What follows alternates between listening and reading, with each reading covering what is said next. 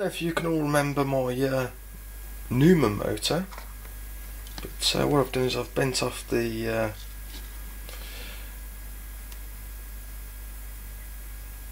clips so it spins nice and freely just on the bearings, and nothing out of the coil there is hooked up.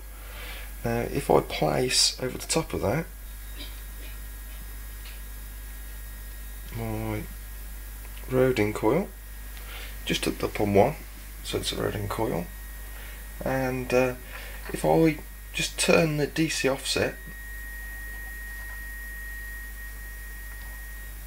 I can get it to spin round.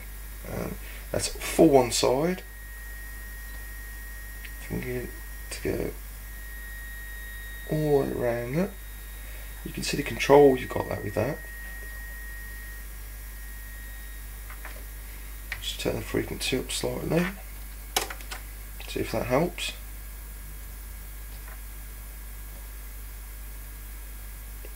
Yeah, I think it's a bit smoother the higher the frequency, but I found that quite interesting.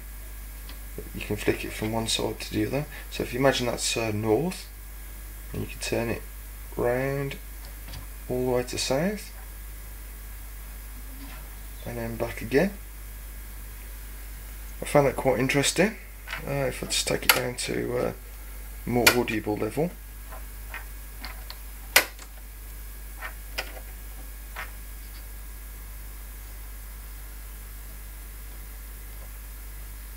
I think it's working much better at the lower levels.